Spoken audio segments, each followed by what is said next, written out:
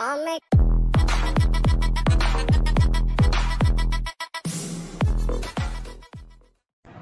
guys, this is Faraz and today I will be solving the actual snap questions of quants. So in this video I will be covering module 1 and module 1 consists of percentage, average and ratio questions. So guys, this is part 2 of the module. I hope you have gone through the part 2 already. In case you haven't, please go and check out the part 1 of module 1 as well. So in this video there are 8 questions and all of them are very important and has a very high probability of appearing in the SNAP exam this year as well. Question number 5, we have 1 liter of water is evaporated from 6 liters of a solution containing 5% salt. The percentage of salt in the remaining solution is option A 4:4 upon 9. It is in mixed fraction guys. Again 5 upon 7%. This is also in mixed fraction. Option C 5% and the last option is option D 6%. Now guys, this is a very interesting question. These type of questions, if you are not familiar with, this will take a lot of time in the real exam because you think that you will be able to solve this question, but you need to know the trick behind solving this particular question. So again, I would urge you to pause the video right here, take your own sweet time, but make sure that you get the trick behind solving this question and you solve this question accurately. But don't worry, in case you're not able to solve, I will be solving this question for you.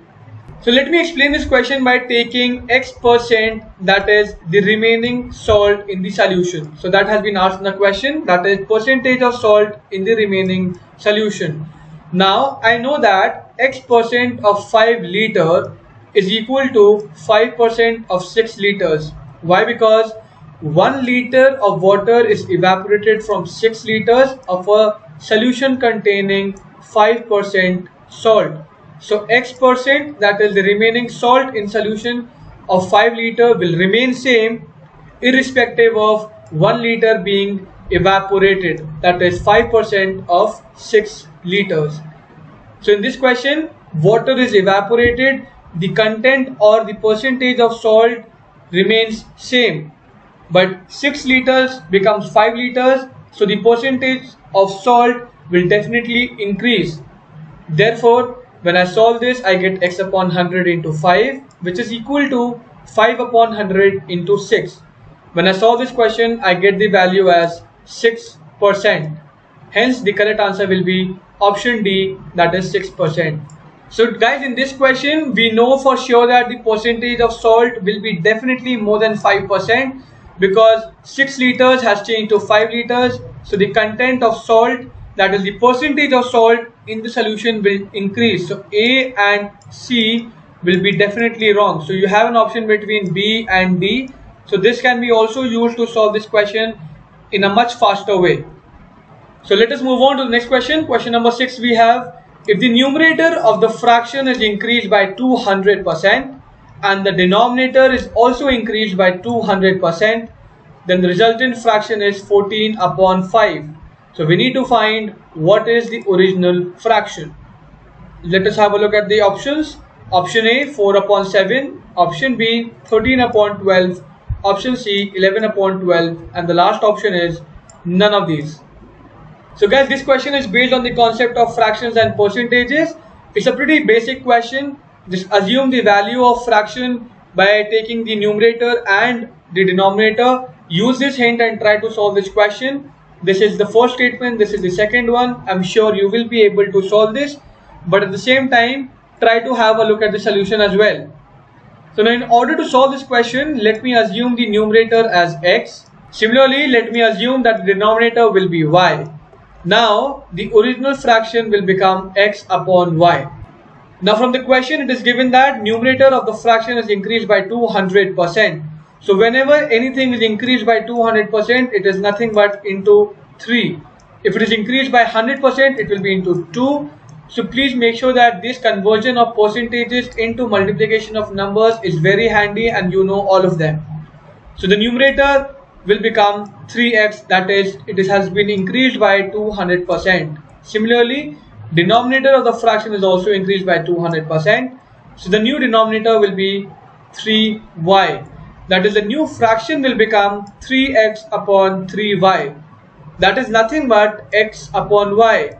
Hence the original fraction is equals to the new fraction, that is x upon y, which is nothing but equal to 14 upon 5. Hence the correct answer is option D, none of these. Guys, you need not solve this question even, because from the question itself you should be able to mark the right answer, because the numerator and the denominator has been increased by the same percentages. Hence the original fraction will be equal to the resultant fraction. And this none of these is just there to confuse you, because the right option is not matching among these three options. So please be very careful of these type of questions. Be very confident in answering such questions. So for this question, the answer will be the original fraction, that is 14 upon 5. And none of the option matches this answer. Therefore, D, none of these will be the right answer. Let's move on to question number 7. Question number 7, we have, what is the value of 1 upon 2 is to 1 upon 2 of 1 upon 2 plus 1 upon 2 divided by 1 upon 2 plus 1 upon 2 of 1 upon 2 is option A, 8 upon 9, the next option 2, option C, 4 upon 3, and the last option, option D, is 3.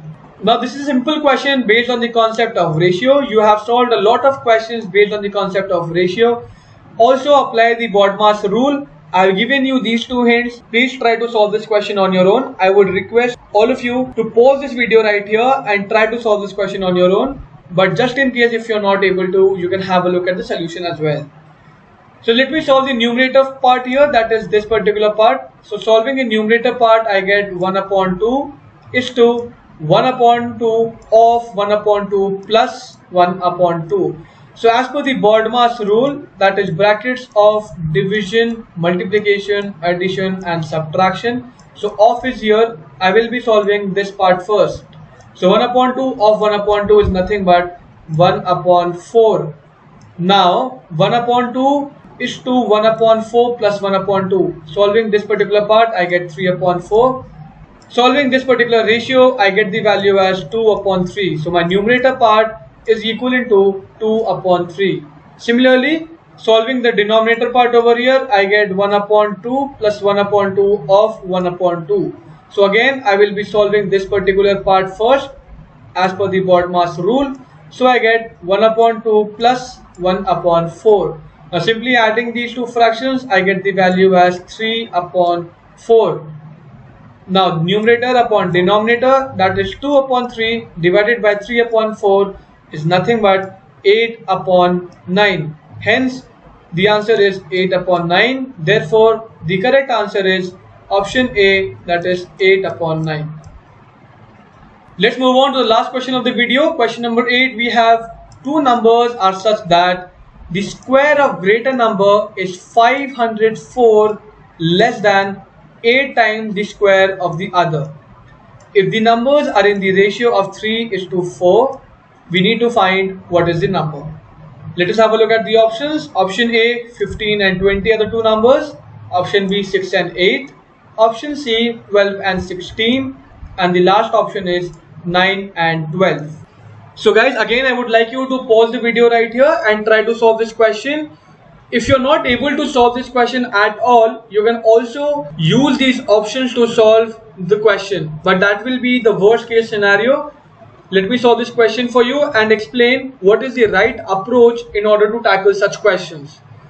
We know that the numbers are in the ratio of 3 is to 4. Therefore, let me assume that the numbers are 3x and 4x respectively. So the 3x is to 4x, the ratio of 3 is to 4 is intact. That is, these numbers are assumed correctly. Moving on, I know that square of the greater number, that is 4x square is nothing but 16x square, is equals to 504 less than, that is minus 504, 8 times the square of the other, that is 8 into square of the other number is 3x, so 3x square is 9x square. Therefore the complete equation will become 16x square is equals to 8 into 9x square minus 504. Now this is the ultimate solution of the question.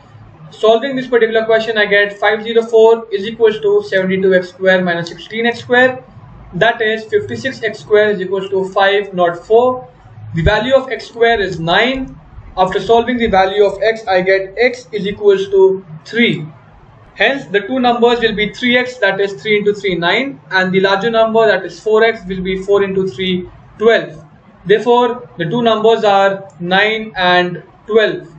Hence, the correct answer is option D, that is the numbers are 9 and 12. This brings me to the end of the video. I hope you really liked the session and the way we have solved each and every question. So please make a note of all the small tips, tricks and shortcuts we have used to solve these questions. At the same time, practice more questions like these and always time yourself when you are practicing such questions. Give more mock of snap exams that will help you to build your own strategy in order to score very well. And finally, all the best to you guys.